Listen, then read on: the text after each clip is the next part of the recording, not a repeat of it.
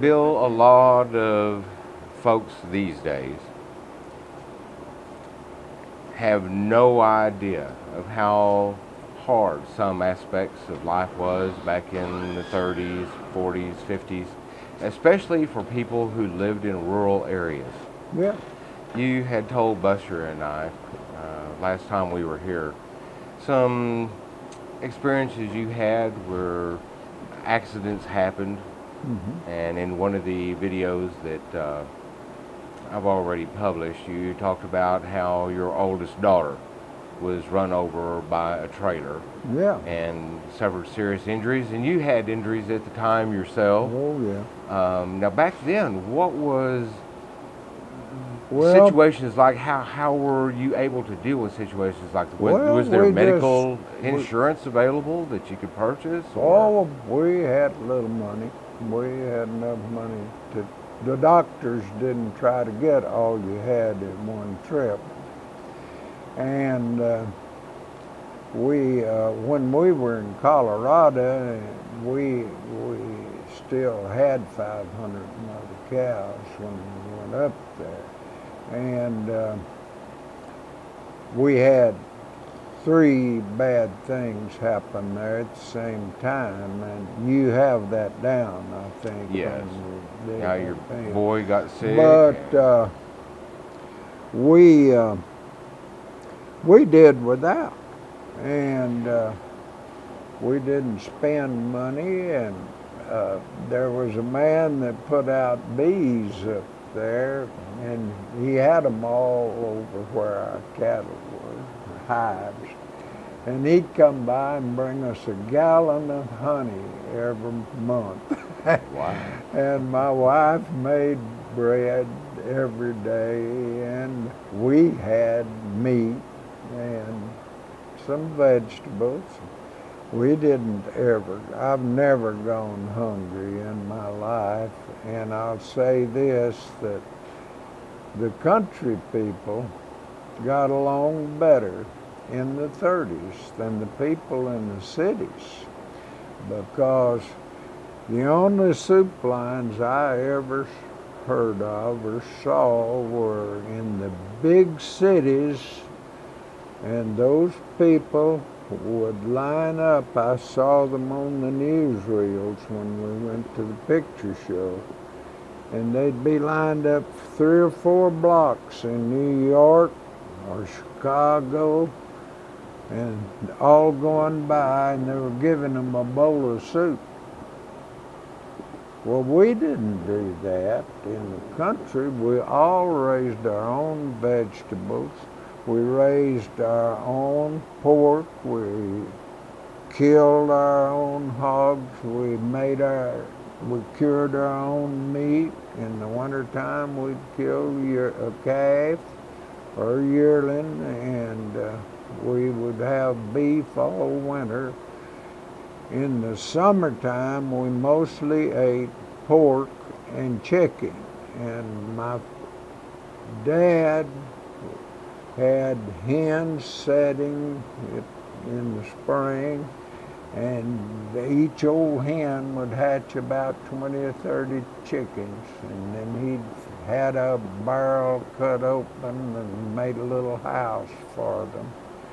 And when the chickens were young, if it was cold weather still, well, he had a ditch under the house with a piece of tin and sand over it, and he'd put a lantern under that, and the little chickens would prosper through all that. And in the summertime, we would have fryers, and my job every day before, when we were at home, is Mother, I'd go out and shoot a fryer for Mother, and I got to where I could hit a chicken in the back of the head running down a cow trail with that 22. And we would always have fried chicken, and Mother made the best beans you ever ate. They raised peas, they raised butter beans. One fall, my dad made so many butter beans, and I think this was before I started school, because I was there with him, and we'd shell butter beans all day.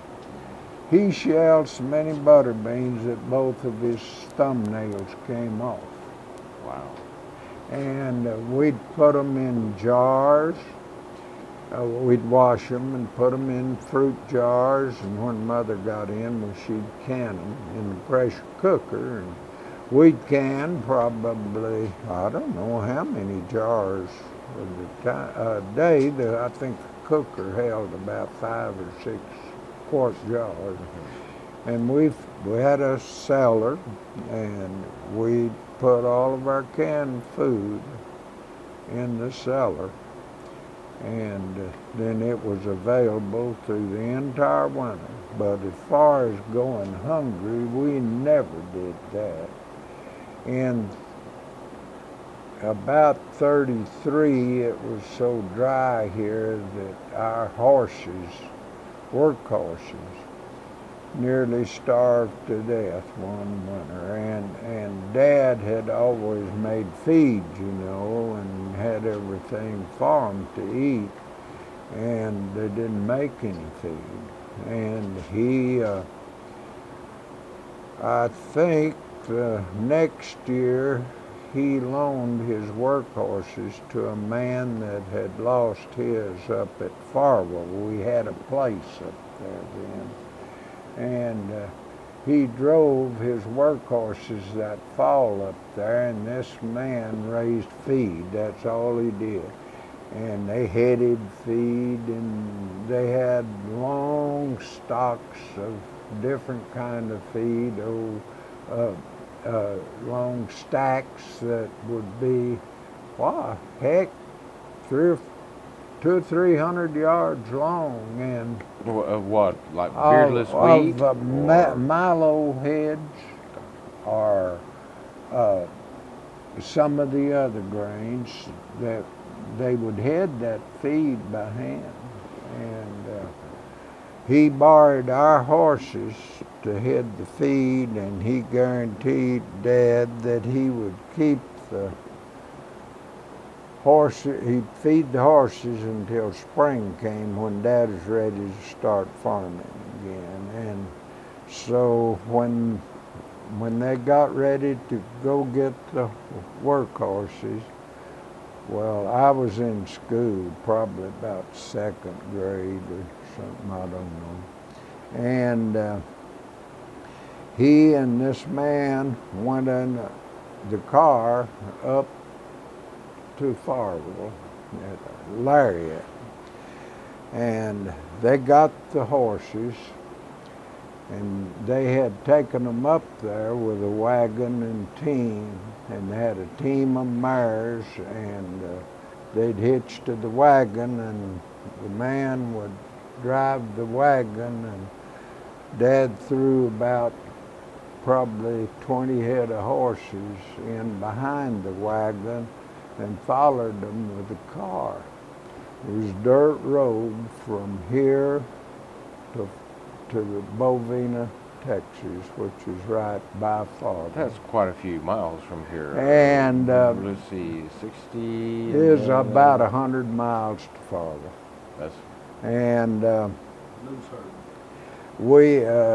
they would bring them down to a little north of Tuvia in one day, and there was a big lake there, and they turned the horses loose, let them all graze, and watered there, and they spent the night. They just camped out. Would that have been Lake McKenzie? Huh? Whoa, no, it was just a surface lake on the road. Like a playa? Yeah. And they were lots of them, up there, nearly always something with water in it. And then the next day, they would get here with those horses. Well, I was getting out of school, so I know.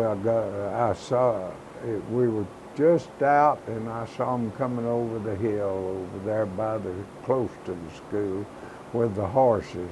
Boy, was I glad to see them coming home, and I couldn't wait to get to the house. But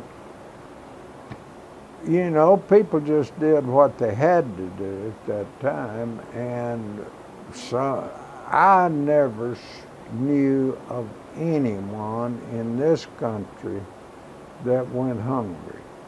Mostly city people. It was nearly all city people, and they, you know, they couldn't get jobs, and they were up there living, and they were broke. Yeah. Everybody was broke, and anyway, we got along great through those times, and everyone knew how to work. Dad could hire young hoe hands, and they'd have to be grown men, 20 years or older. They'd come to work at 7 o'clock. They'd start to work, and they would work until 12, take an hour off at noon, and work until about 6 in the evening. $1 a day. Had 10 men, cost you $10. And boy, they wanted the jobs. They weren't begrudging the price. They weren't doing anything. They wanted some money. And were those men generally from this area, or surrounding. had they come from other no, states? they didn't. They were right here around the area, young men that needed to make money.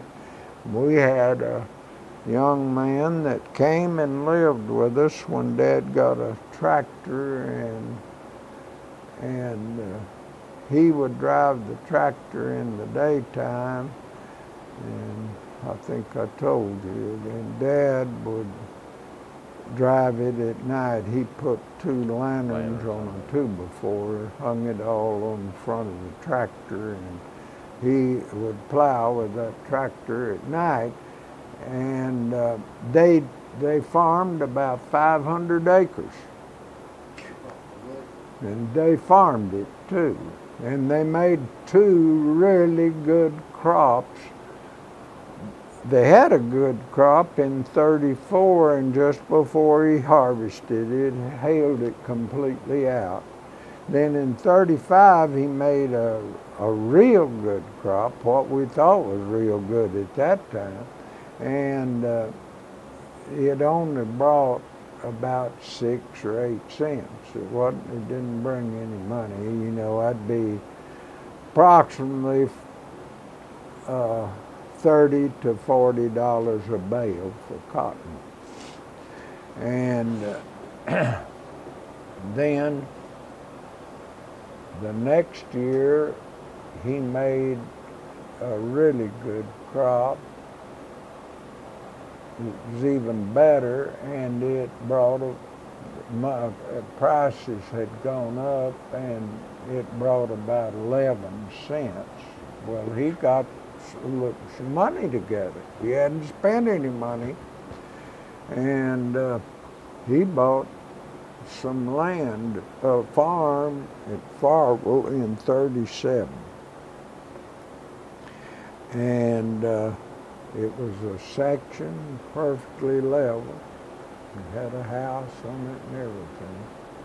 You know, that kind of brings to mind the fact that people who grow up in urban areas, and the more concentrated people are in those urban areas, the fewer resources they have available to them to be able to sustain themselves. If they lose their job, they're in trouble immediately. They're depending on someone else to provide for them. And there are living, most of them, you know, they have built up some credit and different things, but they actually live. They don't accumulate anything much.